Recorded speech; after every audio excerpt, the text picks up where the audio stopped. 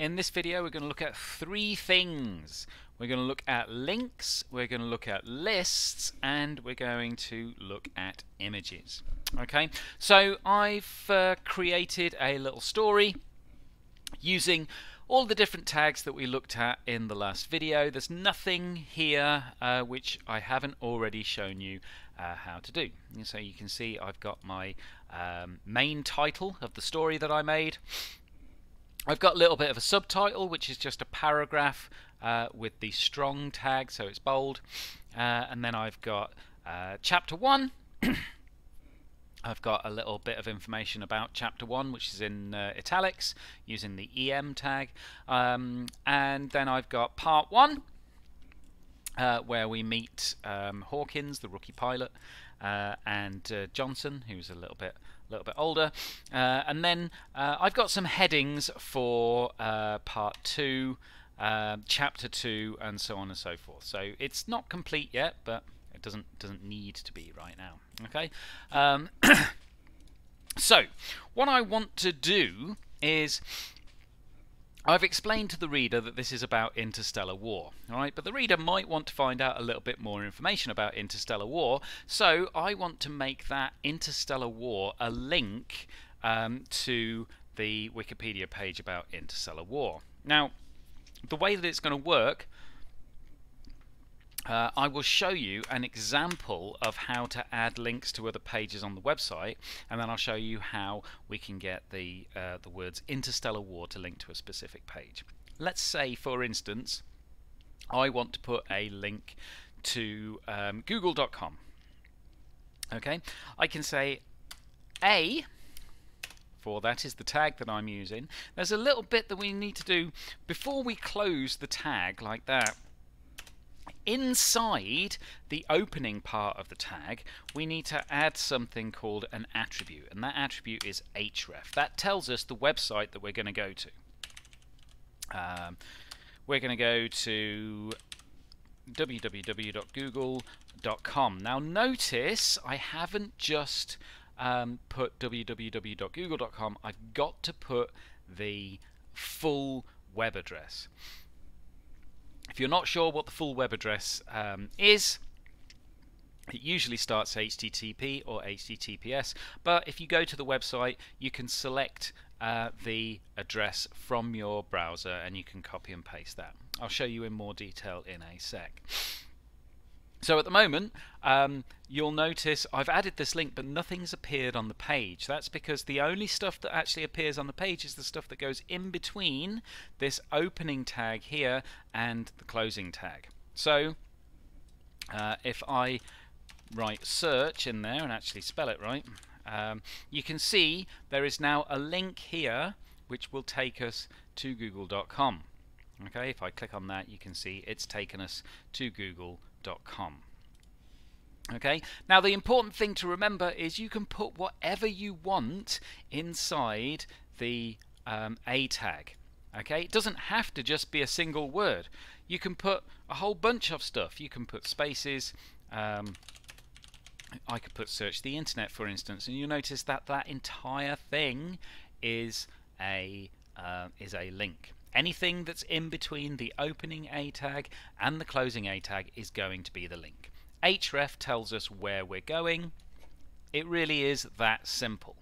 Okay, so let's say, for instance, I want to make the words interstellar war link to the Wikipedia page about interstellar war. I go to the Wikipedia page for interstellar war, and you can see there it is. If you click on the address at the top, you should be able to select all of that, copy that either by right clicking and selecting copy or just pressing Ctrl and C, and then you can create your A tag. So here's my A tag, and remember we need that attribute href equals, and then in quote marks I can paste using Ctrl V or right clicking and pasting, close the quote marks, and making sure that the words interstellar war go in between the opening and closing A tags. If I now go back to my web page, you can see the words interstellar war are now a link to the Google page, the Wikipedia page on Interstellar War. Okay, it's pretty straightforward, but it's worth pausing the video and just trying it out with a couple of different links. Okay, so go to whatever web page you want to link to. Make sure that you've copied the web address here. You want to open your A tag with a href. Remember, you're opening the tag here, you're closing the first part of the tag after the href. Okay, so if your code's not working for any reason, make sure that you've got it written out exactly as you see here.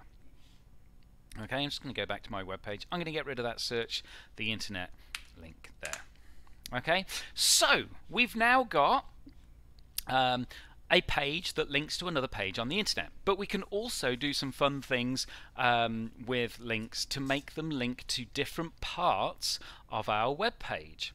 Okay, so instead of linking to a different page on the internet, we can have it link to different parts of our story, and I'm going to show you how to do that. So we are going to have in here, we're going to have a link to chapter 1, we're going to have a link to chapter 2, and we're going to have a link to chapter 3. Now, I've written them out on separate lines here, but you can see in the actual web page they appear all next to each other. We're going to make them into a bullet point list. And the way that we do that is by using the UL tag. UL stands for unordered list. So we open the UL tag. We're going to close the UL tag down here.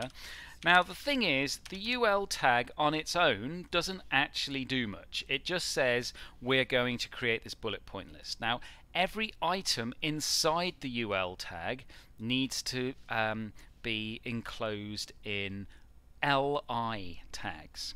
Okay, so LI stands for list item. To make it easier to see what's going on, I will add them in here so you can see how that looks. There's my first item, okay, and you can see it's already added that bullet point in my live update window here. Here's my second list item. It would help if I actually typed in the correct letters there, and let's close that. And then finally, there we go. Okay, so you can add as many of those things, as many as those list items as you want. I'll just separate that so it's a little bit easier for you to see. There's my unordered list. Okay, it's all automatically puts the bullet points in there for each list item. Now, let's say, for instance, this is going to be a bad example here, but if you wanted, instead of bullet points there, you wanted them to be numbered, 1, 2, 3, you could change that UL to an OL. Okay, and you can see it's automatically numbered them. I don't have to number them here, it automatically does it for me. Okay, OL stands for ordered list. So if you want bullet points, use UL, and if you want numbered lists, you can use OL. Another cool thing that you can do is this. Let's say, for instance, inside my chapter 1 list item, I wanted to have another sublist. So I could have something taking me to part 1, like that, and another thing taking me to part 2, like that. See how that works? Okay, so inside this list item, yeah, we've got another complete list with its own list items, and you can see how that's indented them there, so you can build up these hierarchical lists. Okay, for the purposes of this, I'm just going to use the chapter 1, chapter 2, and chapter 3, so I'm going to get rid of that internal list there.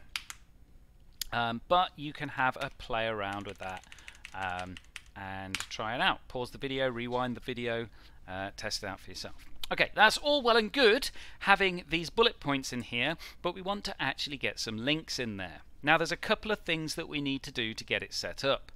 First of all, my chapter 1 link is going to link down to my chapter 1 heading. My chapter 2 link is going to link down to my chapter 2 heading, okay, and so on and so forth. But we need to give them an ID. Okay, so H2, I'm going to, inside the opening H2 for my chapter 1 heading, I am going to say ID equals chapter 1, like that. No spaces in there, okay? And then I'm going to do something similar down here for chapter 2. ID equals chapter 2. And then here's chapter 3. ID equals chapter 3. Okay, so now I've got some IDs. That means I can link specifically to these bits in my web page. Now the way that I do it, I still use the A tag and I still have to say href, right? But instead of putting a full web address, I just do this. Open the quote marks, put the hash symbol, and then the name of the ID you want to link to. So the first one that we're linking to is chapter 1. Okay, and then make sure that the closing A tag goes around the outside of the word that you want to be the link. Okay, so now if I click on that chapter 1 link, it takes me down to chapter 1. Okay, and I can do the same thing here. I'm just going to copy that code and paste it down there, change that to chapter 2. Got to remember to close the A tag as well. Okay, and I'm going to do the same thing down here. That's going to go to chapter 3, and again, got to remember to close the A tag. Okay, so now I've got 3 links. If I click on chapter 1, it takes me to chapter 1. If I click on chapter 2, it takes me all the way down to chapter 2, and if I click on chapter 3, it will take me all the way down to chapter 3 as well. Now bear in mind that my web page isn't complete, so it might not look like it's going all the way down there, but trust me on this one. Okay, so this is going to all of the different IDs. Now it might be that at each chapter you want to have something that takes you back to the top. So maybe underneath here we might have something which is, let's put it on the end here.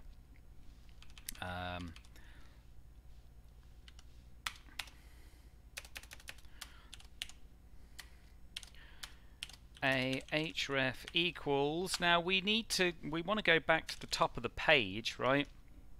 I haven't actually created this ID yet. Back to top. Okay, I've added the link in there. At the moment it's not going to go anywhere, but if we put h1, if we put ID equals top, like that,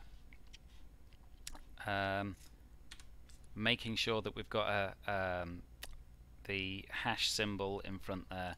In theory, if we click on back to top now, it will take us back to the top. So here's my chapter 1, I click back to top and it takes me back to the top of the page. Okay, so that's something that you can play around with. You can add a link to an external web page. Here's the example here. You can add links to different places within your own web page. Now remember, you've got to have the href equals, and you've got to also set up the ID inside whatever tag you want to link to. Now I've used h2 tags. Doesn't have to be h2 though. You can use whatever tags you want. Okay. Now I am going to put an image in here. It's going to be the last part of this video, and I want to show you how this is actually going to work. So I have already found an image. I hope I've already found an image. There we go. I'm going to save this image. So right click save image as, and I'm going to download it into my HTML lessons tutorial folder. At the moment the file name is a little bit rubbish, it doesn't make much sense, so I'm going to call that battle.jpg. Save that. Okay, and you'll notice if you've done it right, the image should appear here in brackets, and you can have a look at it and see what it looks like. Okay, so let's see how we get this into our web page. Now you've got to save it in the same folder that your web page is in. Okay, so if your image doesn't appear in your list of things at the side here in brackets, you've probably saved it in the wrong place. Okay, in order to get that file into the web page, this is what you do. You use img. img is short for image, and then you have to specify where the image is, and for that we say src. src is short for source. So we say image source equals, and then if you've saved it in the right place, brackets is smart enough to find all of the things that you might want to specify. So battle.jpg is the one that I want. Just going to hit enter and it will automatically add it in there for me. Okay, make sure that you close the tag. Now the image tag is a weird one because it doesn't have a separate opening and closing tag. It's just image source equals, and then that's the thing. Okay, you've got to make sure that the spelling is exactly the same. You've got to have the full file extension. If you've got the file saved in your folder, brackets will sort all of that out for you. Okay, so if we now go back to my web page, you can see right where I stuck it, all the way down the bottom, as soon as it says it's gonna get rough, there's my image. Okay, maybe the image is a little bit bigger than we want it to be, but in a future video we will look at how we can resize that. Okay, now there's one other thing to add about the image here, and that some people browse the internet without images turned on, right? So in order to help those people out, we can give a description of what the image looks like. So inside the image tag, after source, you can put alt. Alt is short for alternative text. So in the quote marks after alt equals, just write a description, an explanation of what the picture is. I'm just going to write a space battle. You can put anything you want in there. Okay, so now we've got our image. It tells us what the source of the image is, and it tells us a little description of the image there. Okay, and that's that. Now there's a couple of projects that you can do with all of this information. I appreciate that there's things that you might want to be doing right now, like changing the colors and stuff like that, but don't worry, we'll get to that.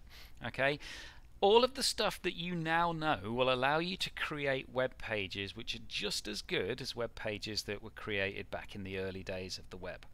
And some things that you could create include an online photo album. So you could get photos up there, you could have descriptions of those photos, and you could have an index of those photos at the top, something similar to what we've got here. You could do a sports report or a piece of online journalism, so you could write a news report, a sports report. You could get some photos in there detailing what's going on there. And another thing that you might want to try is a very simple adventure game. Okay, now in order to do that, you're going to need to have more than one page. Okay, I will quickly show you how to link to a separate page.